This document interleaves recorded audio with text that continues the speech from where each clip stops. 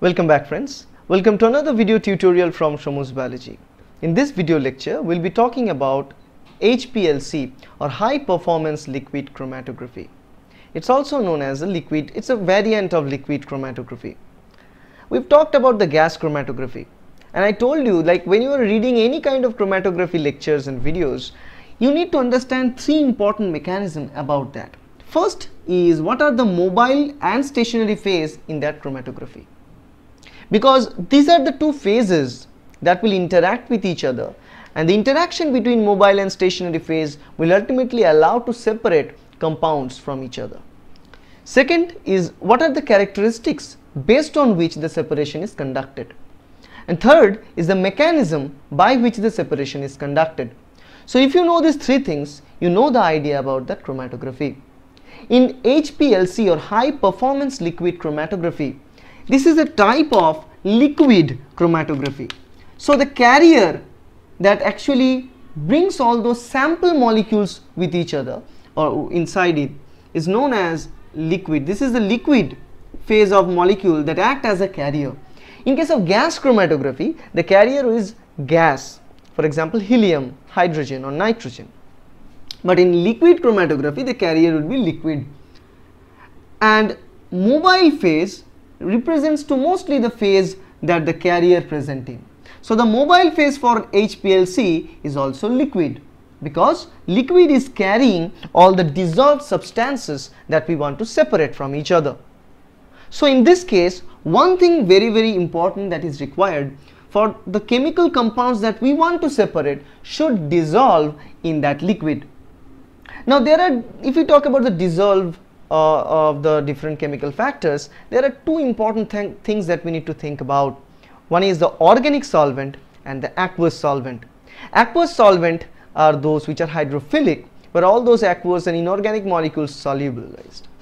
On the other hand, in the organic solvent, all the other organic molecules generally survive, like they are mostly tend to like hydrophobic in nature. So these two things are very important in perspective of HPLC. So the second question is what characteristics that we use to separate? The answer is solubility, and among that polarity of that compound. Polarity means it could be either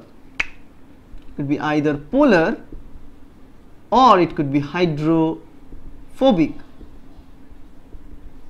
These two characters are the judgmental characters that helps them to separate the chemical compounds using the interaction between mobile and stationary phase. Now the second thing is, what is the stationary phase? Whether it's liquid or gas, what? The stationary phase that we use in case of HPLC, it could be either solid or liquid. So it could be solid. Example of solid stationary phase in HPLC is silica, and it also could be liquid. Okay. Now the third thing is the mechanism with which we separate, that we are going to see in a moment later. The mechanism mostly will be based on separating the polar molecules from the non-polar molecules, polar molecules from the hydrophobic molecules. Once we separate that, we can easily separate the chemical compounds from each other. Now let's look at the instrumentation process a little bit, and then we'll go to the exact detail of the separation mechanism that is conducted in the column.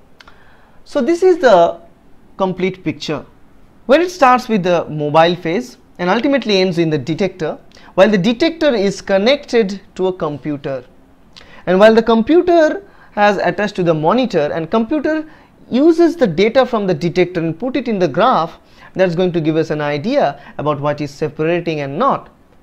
Now it starts with this mobile phase, and the mobile phase in this case is a liquid phase that carries a carrier, right? So normally if I simply modify this was earlier I draw for in case of gas chromatography, so I need to modify it a little bit. In this case, the mobile phase is nothing but simply it's a solution. So let me draw a chamber that contains a solution. So this is the solution chamber, a liquid solution present here. Okay, like that. So solution chamber that I draw. Okay, and this is the tube which is connected to the chamber. Okay, this is the carrier that is present. This is the solvent which will ultimately carry all the sample with each other through the tube. Now normally it's placed in a chamber or the outside chamber. Now normally the molecules either it could be aqueous solution, so it could be like any organic solvent, whatever it is, it cannot flow directly inside the tube. We need some sort of pump that will derive this solvent from this chamber to the tube. So we need to place a pump here at the middle. So there is a pump. Okay, pump is present at the middle, which will help in this flow, start to flow from this chamber to the tube. And right after the pump, we have a sample chamber where we inject the sample. Now the question is, what kind of sample we can use for HPLC? We mostly use biological samples. In gas chromatography, it is not that good to separate biological samples because we heat the sample and make them volatile, make them vapors. But in case of HPLC, we are not heating them. What we are doing here, we are simply allowing this sample to properly interact with the carrier, dissolve in the carrier, and then carrier will carry that sample through the stationary phase and ultimately it will reach the detector. So in this case, we can use proteins to separate, lipids to separate, and any other organic and cellular molecules and biological molecules to separate from each other as a sample. So you can take a protein mixture as a sample and then we inject there in the sample chamber. Now let's say here you can see the three different samples with three different colors, black, red and green, that are mixed here, and it's mixed with the carrier, and now it will interact with the stationary phase. Now here comes the most important point about the HPLC process, is the interaction between the mobile phase and stationary phase. Now there are two types of scenarios that can result. I'll be drawing two scenarios here, one in top, one in bottom, to make you understand about the whole process. Let's say here it is the stationary phase. This is another stationary phase. The stationary phase can be of two different types, polar or hydrophobic. Now let's say in this top one, it has a polar stationary phase. For example, it contains silica beads present in a stacked fashion in this column. It is silica beads, and silica beads are making the stationary phase, which is hydrophilic. Now in this one, let's say here, it is made with hydrophobic molecules.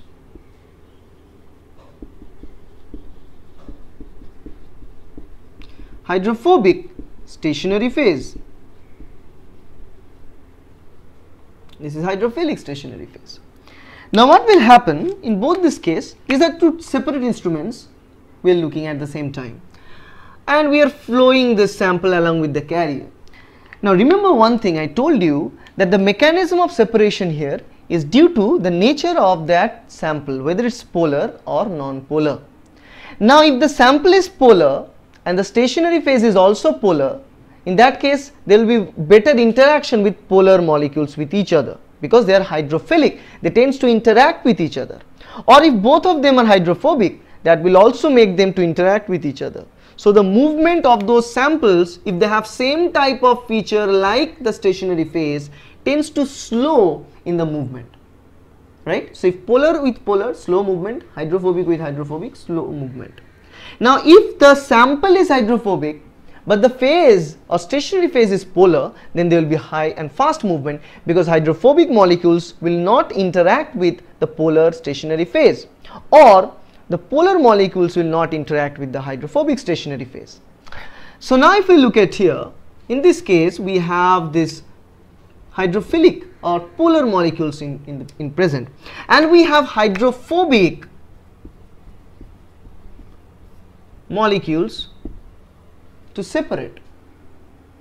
Let's say here we have hydrophobic molecules to separate. So hydrophobic molecules together, they'll start moving.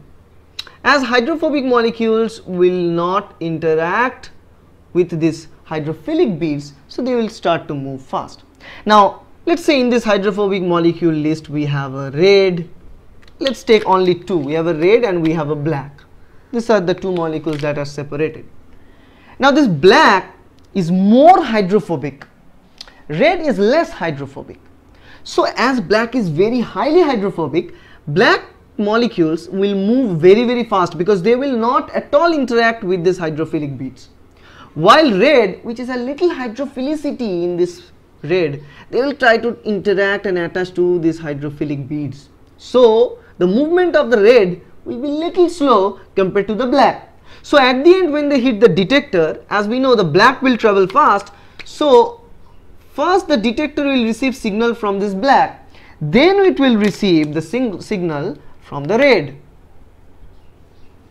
and that can be easily depicted in the graph. So in the graph what we will see is that first there is a black, then there is a red. There are two things we can see in this signal that I will be explaining in a moment. Now let's say here in this case where you have a hydrophobic stationary phase and hydrophilic molecules. Hydrophilic molecules to be separated, but the stationary phase is hydrophobic. So those hydrophilic molecules will not try to interact with hydrophobic stationary phase. So among them, some maybe have a little hydrophobicity. They will go a little slow compared to the rest of the hydrophilic molecules. So those again with the same type of feature. For example, in this case, let's take another one. Let's take again the red and let's take again the black. Let's say here the black is very hydrophilic, very hydrophilic, very hydrophilic, and red is less hydrophilic. So as black is very hydrophilic, this is no way it's going to interact with the hydrophobic stationary phase, so it will reach fast. While red is having a little, though red is also hydrophilic, but they have a less hydrophilicity, so have a little hydrophobicity as well. With the help of that, it will come later. So the red will reach last.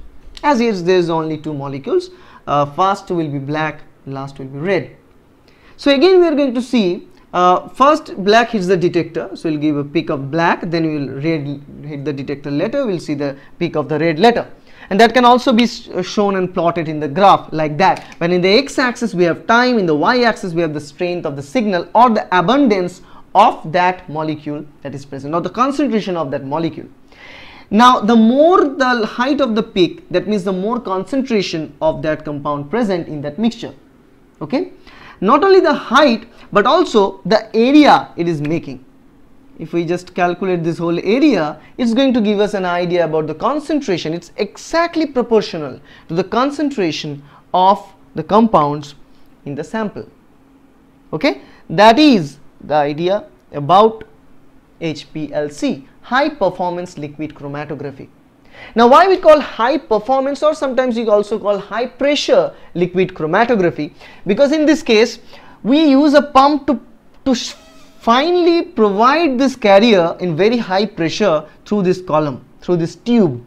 It's just like small tubes through which high pressure is built, because the diameter of this column, the diameter of this tube is very small. So they'll be forcing with this pressure, and finally it will reach the detector, and detector gets the idea about the concentration of each of those compounds that are present in the mixture.